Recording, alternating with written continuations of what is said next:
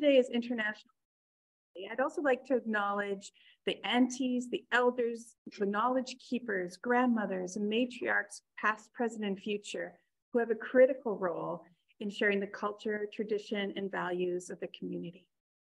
Today, we're welcoming Claudia Copley, Collection Manager of Entomology, as our speaker. For those of you who have not been to Live at Lunch before, this is a free monthly series. Each presentation lasts approximately 1 hour, and that includes time for a Q&A. Claudia has been the collection manager at the Royal BC Museum since 2004. She was responsible for maintaining the entomology collection, which includes insects, arachnids, and myriapods. Myriapods, thank you. A collection of more than 500,000 species. Each year during the summer field season, you can find Claudia exploring an area of British Columbia with collecting equipment in hand, furthering our understanding of insect diversity of the province. Please welcome Claudia.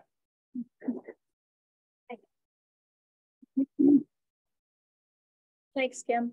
Thanks everyone for coming. I really appreciate you coming inside on such a beautiful day, but it's sort of appropriate to learn about pollinators. Spring is so close. It's here actually because the birds are singing. So it's definitely here. And I've seen some native flowers blooming. So it's definitely time for spring. And also thank you, Kim, for the territory acknowledgement. I might reference it again later in the talk, but I'm going to try very hard to keep to the time. So I have 50 slides. And that's a lot. So, well, I just want to say that pollinators includes more than just bees. And I just want to also highlight what pollination actually is. It's a very simple thing that's critical, and it's, you got to talk into this and look, it's hard. This is the male organ on the flower, the anther, producing pollen, and it needs to get to the female structure, on another plant, or even the same plant onto the stamen of this plant. So it can be a self-fertile thing, but it isn't necessarily, and outcrossing is always better genetically. So that's why pollinators are so important for plants. They're also critically important for us. So Whole Foods put together this little story about how much of the produce you wouldn't get if you went to a Whole Foods and pollinators weren't available. And it's probably actually a little more extreme than that, because you can't propagate a plant without it being pollinated, because that's the seed production. So it's important to remember that this affects us a great deal. I think most people are aware of that, which is why we have a fairly decent turnout today. And I often get a lot of questions about pollinators. Some different things pollinate besides bees. Wind is very common. So anyone who has allergies to willows and alders and oaks, those are all wind pollinated plants, and they have flowers that are very simple looking, often green and often dangly, so that the wind really rips through them. All the conifers, of course, are also wind pollinated. And then water, any aquatic plants, they often utilize the water just to transport the pollen to another plant in the water with them. But some of them do use pollinators as well.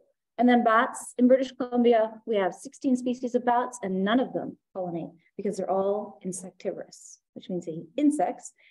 You have to go further south for the tropical bats that do the pollination. So if I show you all these different beautiful orange, red, pink, tubular, what will you tell me pollinates these plants? Hummingbirds, yeah. And here in this region, we have 2 species of hummingbirds, the rufous and the Anna's hummingbird.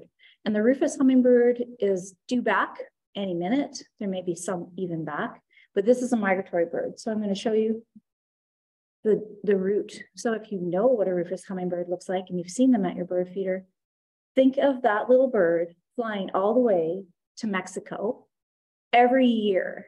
And not only do they do that year, but there are recaptures of banded rufous hummingbird that have lived more than 8 years. So it's really phenomenal, that high energy life They managed to do that flight. They don't ride on Canada geese, which used to be the prevailing god. And yeah, they're declining across their range. So they're down about 40% in their population. Not declining is the Anna's hummingbird. And in our region, in fact, it's increasing. And I think this map is quite a bit out of date, even though I did get it from Cornell's website. So we have the Anna's hummingbird here year round here in Victoria, and as far north as sort of Nanaimo and the Lower Mainland. And both of these species go to those sorts of flowers that I showed you, but also they eat insects, both species, and they feed their young exclusively insects. So if I show you this picture, what do you think I'm going to talk about next? Beetles. The beetles. Oh, that's right. So I have included some of the common families that spend time on flowers. Beetles are kind of bumbling and clumsy, and they're not intentionally collecting pollen, but they're getting a snack. Pollen is really protein rich, and they might even nectar if they manage to do that. But they also like flowers for places to meet and make more beetles. So you might see that quite a bit on a flower.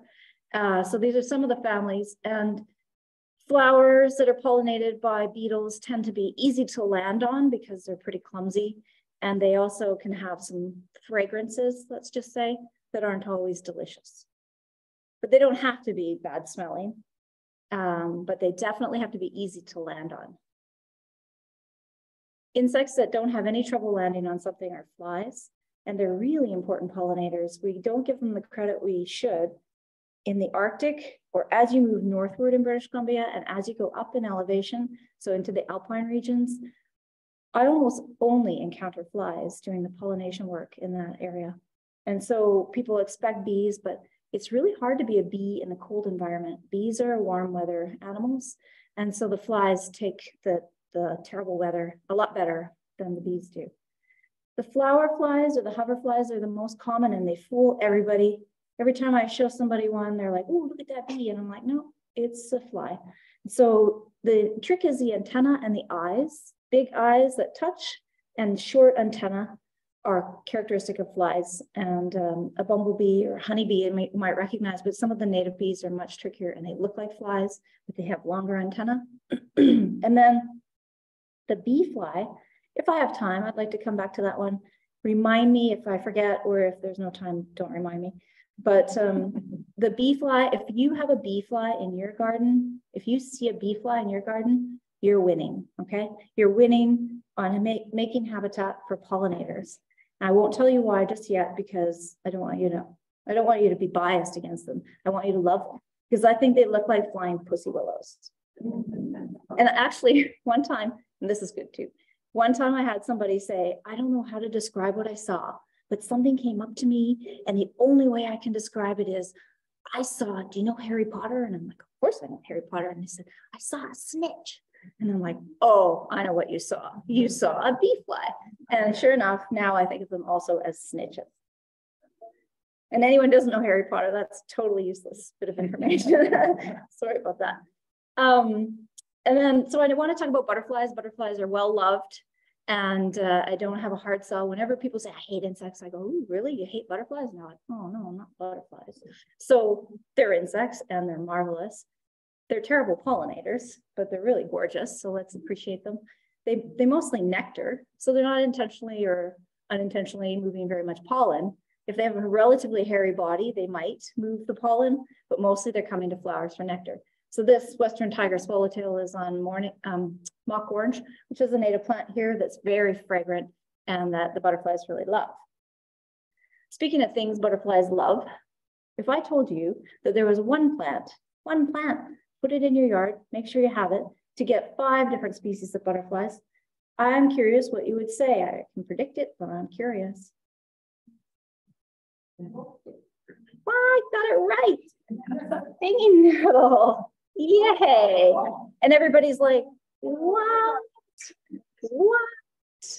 Okay, so if you want to do right by butterflies, you need to plant what butterfly caterpillars eat, not what butterflies nectar on. And that's the trick. Everybody plants a butterfly garden for adult butterflies. They can fly far distances and they only need nectar, so it's not that particular. But a Western tiger swallowtail needs to lay its eggs on a willow. And if you don't have willow in your landscape, then you're not going to get Western tiger swallowtail. And if you don't have nettle in your landscape, you won't get any one of these 5 butterflies. Because all of their caterpillars eat nettle. Nettle itself is wind pollinated. So you can even see in the picture of it that there's really green flowers, all dangly, classic wind pollination. But all these species require nettle. So it's the one plant. Sometimes I bring nettle and give it away, and somebody always wants it after they've learned this. So also moths are important. I think there's probably a couple hundred butterflies in British Columbia and more than 2,000 Lepidoptera, which is the moths and the butterflies. So there are a lot more moths, and some of them are really important in terms of pollination. Like the sphinx moths are pretty targeted with their host plant. But also many of them visit and nectar, but they do it at night. So we don't see them and they don't get a lot of credit, but they're out there. And for butterflies and moths, you have to put up with these. So this great green, hairy, horny thing is a caterpillar of a sphinx moth. So if you find this and you squish it, then you're killing a sphinx moth, which was a beautiful, almost hummingbird-like moth that was coming to your flowers the day before. So you really need to stop squishing caterpillars. It's very important. Leave them. The chickadees and the nuthatches will eat them. And what they don't eat will turn into butterflies and moths and things that we want in our landscape because they're part of our biodiversity here. They're pollinators. But when it really comes down to pollinators, what everybody knows are bees. And bees are exceptionally good pollinators. They're totally designed for it. They're vegetarian wasps, and they get all their protein from pollen. This, though, European honeybee, the name gives it away. This is the thing that everybody talks about all the time, the European honeybee. So we don't need to save this animal. We do use it. We treat it like livestock. So we move them all over the country. They do all kinds of pollination work for us. They don't get treated very well. Sometimes they really suffer, but they are not native. They're not indigenous to this region. And so I don't fuss about European honeybee. I have kept the honeybees before. I don't recommend it. It's hard, and especially harder now. And the diseases that they have are transmitting to our native pollinators. So that's a real issue that we want to try to avoid. So let's talk about the native pollinators. There are about 20,000 species of bee in the world, and they look very un-bee-like in many cases. So what you think of as a bee, you might not see here in this. You might not think, ooh, that's a bee, but it is. And so is this, but then there's the familiar bumblebees. And I think there is a honeybee on here. Oh no, it's just close. So bright greens, all different colors, all different sizes, all different shapes. And I just want to show you this first. Sometimes people say, well, this is a very common question for me. How many species of bee are there in British Columbia? And I'm just going to say almost 500 species of bee, because this was published. Where's my pointer? Okay. This was published just last year, and it's a new bee for British Columbia. So we are still finding bees in this province that we didn't know occurred here. Newly described species or new occurrences of species that are known from other places. So we do need to keep that as a moving target, that number, but I still think 500 species is probably pretty surprising for most people, especially when you think about what you're seeing in your yard or in places like the Bouchard Garden. So what makes a bee? This is the smallest bee in North America. This is the face of the largest bee in North America. Bees come in lots of sizes and shapes. This is what makes a bee, hair with hairs. So somewhere on the body of any bee are hairs that are plumose, like a feather, and have hairs. And that is intentional in evolution, in an evolutionary sense, to capture pollen. So they're stickier and pollen sticks to those hairy hairs. That's what you need to look for. So that can be pretty tricky when you're out in the wild looking for hairs that have hair. This is a very close-up photo. So I'm going to start with a very familiar family for most people. The honeybees are also in the Apidae, but the bumblebees are what we really love. Everybody knows and recognizes, for the most part, the bumblebees. And in British Columbia, we have about 35 species of bumblebee, but that does change because there's further recognition of new species that we used to think were subspecies, that sort of thing. And I often get asked, which one was the one with the orange bum? I'm like, ah. So there are a lot of orange bums on this poster. And this is the Western, these are the Western species. There's a poster just like this for Eastern North America. And it also has a lot of orange bums. And you can see that different species mimic each other. And they also have worker, queen, and male casts. And worker bees can look really different within one hive. They can have different color variations. So it really isn't easy to tell you which is the orange-bummed one. But what I can tell you is that if you wanted to learn how to identify them, you would need to look at their face very close under a microscope. So over here, you can see that you have to look at the length of the malar cheek on the bumblebee. So that's not even easy from a photograph. Experts do become experts after many years of experience. And there are people that if I'm sent a photograph, I can send the photograph on to experts like Corey Sheffield at the Royal Saskatchewan Museum. And he can do many of them, but he doesn't do all of them, even though he is considered an expert in North American bumblebees, but a world expert as well. So just to keep that in mind, it's not so much incompetence as challenge. So I'm going to introduce you to two bumblebees that I would like you to learn. These two bumblebees have switched places. The yellow-faced bumblebee in the 1990s was known from one record in a Soyuz. And then all of a sudden, it became our most common bee. If you look at your bumblebees in your garden, this is the bumblebee you'll see. So that sounds like a success story because in the 90s, it was put on a list of potential endangered species candidates because it was known from such a small amount of records. And now it's everywhere. And this one, the Western bumblebee, is nowhere. So what happened, so there's a lot of posters and information about the Western bumblebee, and you can learn more about it online. It does look similar, but it doesn't have a yellow face. The yellow-faced bee has the yellow face. But I do want you to watch out for this one. It's got the white bum and otherwise looks remarkably like the yellow-faced bee. So if you see this, that's a notable record. In all of its range, in the Lower Mainland and Vancouver Island and the Soyuz Okanagan area, this species is in decline. It's really unusual to find one, but you still can. In the Kootenays, it's still okay. So there's some areas where it's doing relatively well. And there are a number of possibilities about what happened with this, but most likely is the introduction of disease from the greenhouse industry in the Lower Mainland. Eastern bumblebees were taken to Europe and worked on as a pollinator for greenhouses, and then brought back from Europe and released into greenhouses in the Lower Mainland and on the island. And they came back with diseases that our bees here had never been exposed to.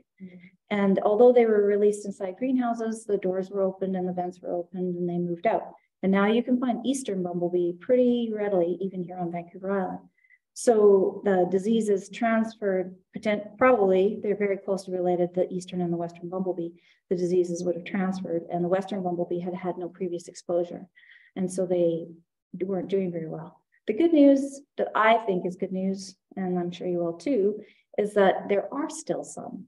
So they are surviving, and those survivors will go on and pass on the ability to survive those diseases, hopefully.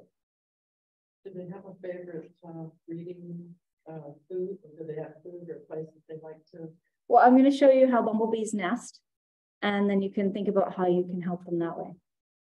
So in the fall, or near the end of a bumblebee nest cycle, new queen bumblebees are produced, and so are males. And they fly, mate, the males die, and those queens overwinter as mated queen bumblebees under a log in an old abandoned bird's nest or an old rodent burrow, and they spend the winter tucked away by themselves. And then in the spring, not too long from now, any day, you'll see your first bumblebees. Those first ones you see are mated queens, and they're on their own. So they need to find their very favorite thing, which is an abandoned rodent burrow, because it's good, full of all the soft, fluffy material that the rodent brought in. They like to nest in there. And so they'll find a hole and go in and find the nest, and they'll make small egg cells. They'll produce the first generation of workers. That female, that queen bumblebee, has to go out and collect all the pollen that she's going to feed those larvae until they are pupating and coming out as workers. So she has to do all that work all on her own at first. And that is the most vulnerable stage. So if the weather turns really terrible or she gets hit by a car, that's the end. So we need slower speeds on roadways and better weather. I can't control that. So, so we'll worry about the car speeds. Think about the bumblebees when you're ripping through the neighborhoods. And then the next generation of worker bees will come out now, and they will do the pollen collection and the nectar collection. And she doesn't have to go out anymore. Her role now is laying eggs. So she does that until near the end of the season for that hive. And then she produces more queens, more work, more males, mate, overwinter, the cycle continues. So a bumblebee nest is 1 year. So not really, it's months. An adult queen mated bumblebee, about a year. That's her life history. A worker, just a few weeks probably. And they get smaller, the workers get smaller as the season progresses. So sometimes you see really tiny workers, and that's because that hive is starting to slow down and probably isn't going to last much longer. So you can create a hive-like object. I don't know if it's ever worked for anyone, but I found this design online. Give it a try. Definitely provision it with an abandoned rodent burrow. If you find a rat's nest or something. And birds' nests, sometimes some nest boxes get used. That's one species of bumblebee that uses nest boxes. So it likes the soft fluff from the chickadees and things like that had used it the year before. I'm going to introduce you to a few other families of bees now. The mining bees, now for identification, they have what are called facial phobia, which are these depressions in their cheeks. And that's not an easy feature to see in the wild. So it will be difficult for you and most people to tell the difference between the different species within the different families that I'm going to cover. I just want you to be aware that they're out there. But they're called mining bees because they burrow into the ground and they lay their eggs in chambers. And this is all done by one bee by herself. So she's not a hive. She is an individual, and she creates one tunnel with the chambers off the sides and lays eggs. She provisions each egg with pollen. And then that's the end of that. She moves on to lays another egg and provisions it with pollen. Okay, so the mining bees, they're not social like the honeybees, 60,000 in a hive, or the bumblebees up to 200 in a hive. These are solitary bees. Now, they do nest communally though, because the conditions are perfect in a particular place, then you'll see a lot. And the coletids make this weird plastic-like material that lines their tunnels. These bees also are solitary nesters, which is the typical of most. To identify them, you have to look at their tongue. They have a bilobed tongue. So that, again, is not an easy feature. And then the last family that I'm going to talk about just right here is the halictids, the sweat bees. And again, they're ground nesting solitary bees. And the reason that I've lumped them all together is because they're what we call the pollen pants bees. They look like they're wearing chaps when they've collected pollen. So they've got this big baskets on their legs, and that's how they stuff pollen into it, and that's how they bring it back to their larva. Well, the egg, because they're not feeding the larva, they're just provisioning it. And then there's the pollen belly bees. These are the megachilids, the leafcutter bee, the mason bees. These are ones you might know. You might even have a mason bee box at home that you bought. Maybe you even bought pupa to go, or pupa to go with it. You release pupa. The cycle for these guys, again, most of them are ground nesters, and I'm going to emphasize that yet again many times more. But there are the ones like blue orchard bee or mason bee that use what would have been a beetle exit hole in a tree. So they come back after a beetle has left the tree, and they lay an egg, provision it with pollen, put a little barrier, and lay an egg, provision it with pollen. So that's what's shown here. And that's the egg, there's the big pollen, and this is the little barrier of mud that they use. The leafcutter bees are responsible for these perfect spheres out of your rose plant. It's not bad, it's really great. And they glue them together and put them underneath. They make this little container, basically, under the ground. So let's talk about what you can do to help pollinators. It's the same thing that everybody needs, us and them, and that's food, water, and shelter. Water can be very simple. It just needs to be a damp place for things like butterflies to puddle. But if you want your blue orchard bees to have mud, because they need that to partition off their eggs, then you need to also provide some sort of muddy spot if you can. And then this is the critical one. You need to plant native plants. If you don't have native plants in your landscape, you're not encouraging native wildlife. And they're gorgeous. So there's nothing wrong with planting native plants. We don't all have to have tulips. And they're every size of flower, every color, every shape has its own pollinators. And you can have this diversity that we seek when we're gardening. People want lots of color and they want a long season. Those are all, you can get all those things out of native plants. And add some layers to your landscape. This is the worst case scenario for wildlife. Anybody who has this landscape really shouldn't live in a house. They should live in a condo, because they are not doing anything, even for their own mental well-being. I think maintaining a lawn like that must be very stressful. And be less of a neat freak. So, for instance, give you a chance to read it. That guy looks angry, doesn't he?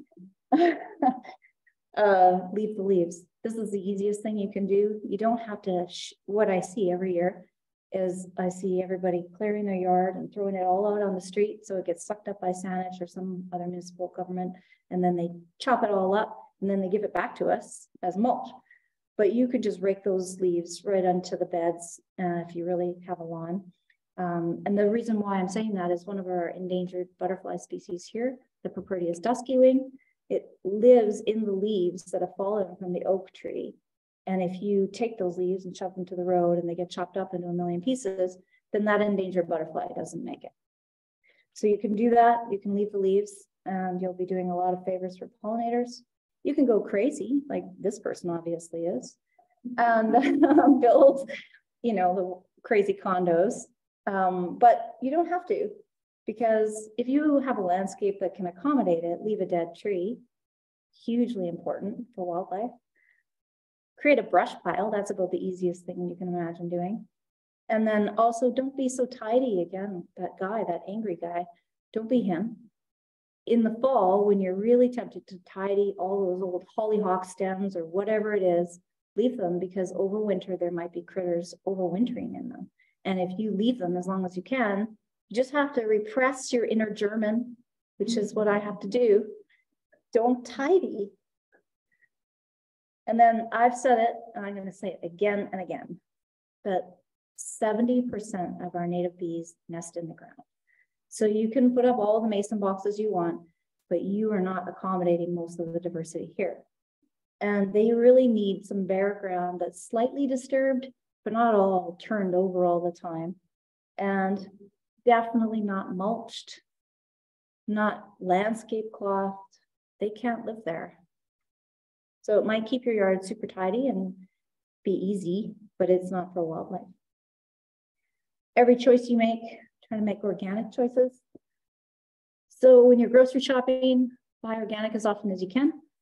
And remember to, if you ask at a garden center, so it was discovered that the systemic pesticides like neonicotinoids were found in horticultural plants that were sold at garden centers. And the reason why that is so bad is when bees go to a plant that has a systemic pesticide. In other words, that pesticide is throughout the entire plant's tissue. So it will kill anything that eats it. And you think, well, bees don't eat the leaves, but they feed the pollen to their babies. And the pollen is a plant tissue. So you're basically poisoning the next generation of bees when you have poisons in your plants. And so ask if you're going to buy horticultural plants from Home Depot or wherever. And if they can't answer that they aren't full of neonicotinoids, I would not buy them. Lights, poor moths, how do they get through a night? So much distraction. So remember street lighting or all those sort of automated lightings, all the lighting that we don't need. You'll save yourself a lot for hydro bills and also do a lot for insects. Cats, these are all my cats. And these are a previous generation of cats that I've had. Like I am a crazy cat lady, there's no doubt, but I keep them in. So you could too. They look pretty content. People are always like, that is so cool. And I think, what about all the apartment dwelling people? They keep their cat in, nobody gets all fussed about that. But as soon as you have a landscape, then they're like, let it out. So I walk a cat on a leash now. Very embarrassing for both of us. And this is not a trivial issue, the loss of pollinators, particularly bees. I keep this poster in the top because I like people to see all the invested interest in this. There's a lot of logos on that poster. And then I just love this one because it makes me laugh. If you want to learn more about native bees, there is a Native Bee Society of British Columbia. And I should have said earlier, but I can say it now because it's on the slide, that the greatest diversity of bees in all of Canada occurs in the Okanagan. And that is amazing and remarkable. But if you've ever been to the Okanagan, you'll see that it's full of historically fruit trees. Well, historically awesome antelope brush, sagebrush, grassland ecosystem. But now it was fruit trees for 100 years. And fruit trees are bee pollinated, but probably not accommodating many of the little tiny native bees. But now they're vineyards, and vineyards are wind pollinated. So that's real devastation on a highly diverse region of our province for bees and other things. It's a very cool area. And then if you also want to choose plants for the region, I happen to have up here the Lower Mainland plants because Jenny is videoing me and it might go everywhere. But there is one for Victoria too. Pollinator Partnership Canada has put together a plant guide, and it's native plants, what kind of habitats they like, full sun, partial shade, how much water, plant the right plant in the right place. And then you won't even have to maintain it. You can be a hammock lying, enjoying your yard, never have to mulch or do anything again. Plant native plants, super easy. And then the Xerxes Society is out of the US, but it is like perfect place to go for more information about all insects and other invertebrates as well. It's just a remarkable society for conservation of invertebrates. And I'll take questions, and while I do, I'll leave this poster up, which summarizes some of the things you can do for gardens for wildlife.